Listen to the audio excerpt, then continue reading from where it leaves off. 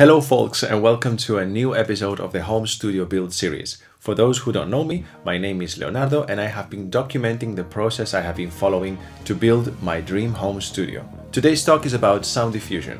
I will tell you why it is important, how I built this 3-dimension primitive root diffuser, and how it changed the acoustics of this room. Are you ready? Let's get into it.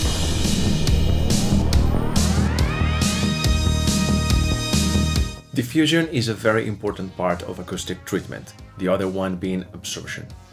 While absorption aims to reduce the sound pressure level within a room, diffusion attempts to create a homogeneous distribution of the sound pressure in all frequencies in every part of the room.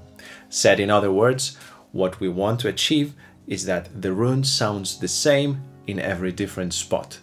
The most important effects of sound diffusion are: first, it helps treating a room without losing its liveliness, and secondly, it prevents coloration of certain frequencies because of accentuation or attenuation. Now, I know this might sound a little bit abstract, so let me demonstrate. Let's say that we have a room with parallel walls, like the one we are right now.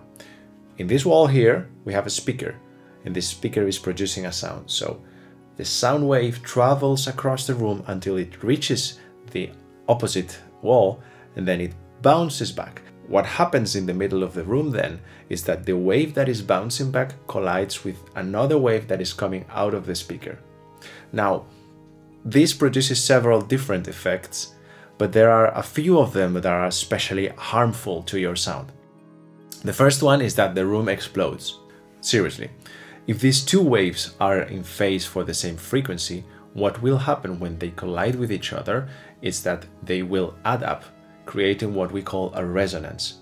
Then the listener will have the impression that certain frequency is especially loud, which is not true. On the contrary, if those waves are out of phase, they will cancel each other, giving the impression that there is no sound at that frequency. You can already foresee and imagine what effects this will have in the decision making of somebody who is, for example, mixing a song.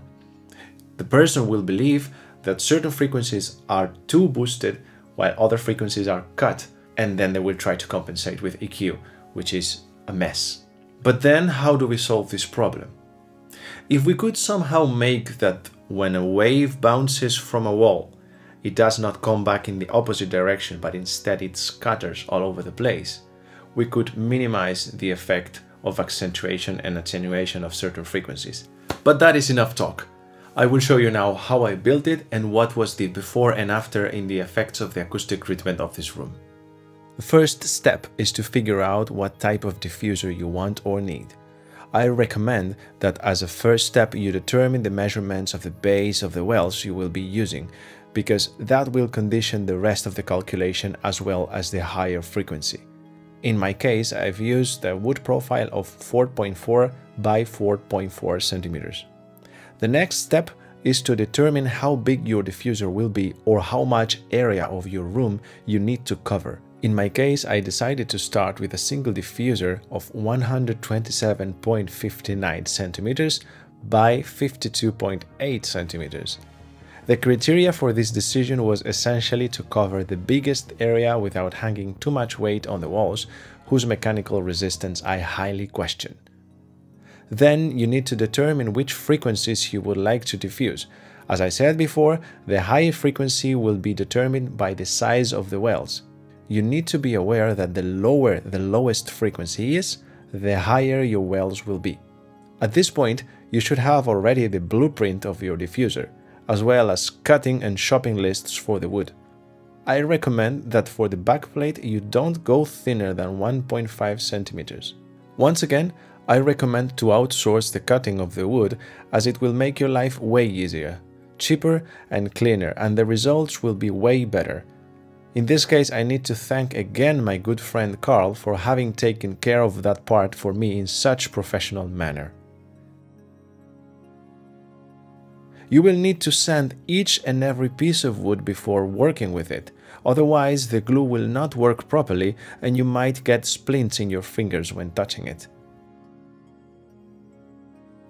After that, the process is quite simple and actually fun.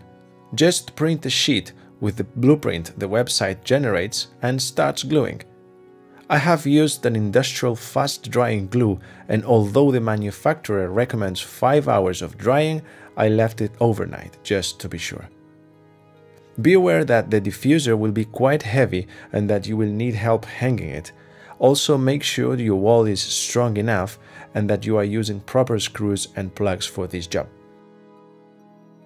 Now it's time to check the measurements and effect this diffuser does have on the acoustics of this room. I have taken this measure right before installing the diffuser, and this one directly after screwing it to the wall. Same settings, same configuration.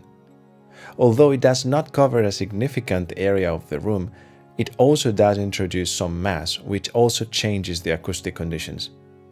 Comparing the frequency response of the two different conditions does not reveal too much, just an overall attenuation above 50 Hz. When we check the waterfall graphics, we already see a difference in the effective frequency range of the diffuser. As you can see, the combing has disappeared. We can check this further with the spectrogram, which shows much less accentuation past 130 Hz. Acoustic treatment is not a magic wand that drastically and immediately transforms the conditions of a room. It is a trial and error process that can be accelerated with the help of professionals and a great investment. Mine is an ongoing path, and although the effects are not too noticeable yet, this diffuser, in combination with my absorbers plus the acoustic elements I will be adding over time, will make the difference in the long run. I encourage you to build your own diffuser because the small investment that you will make will take you quite far in your understanding of your own room and its acoustics. Not to mention how great it looks. So the placement of this diffuser is not by chance. I have placed it especially here because my speakers are on the other side of the room, so whenever the sound wave generated by those speakers reach this wall here, it will be bounced and scattered all over the place, achieving the effect that I have described before. Well, and that's it for today's video. I hope you have learned something. I hope I have brought you some inspiration and that I have triggered some interesting thoughts in your mind. If you have any questions, if you want to know more about it, or again, just engage into some conversation, let me know and I will be glad to talk to you. Next week, we will be doing the last video of this series, which will be basically a recap of everything that has been done with a nice before and after of this very nice room that I have built for myself. Thank you very much for watching and see you next week.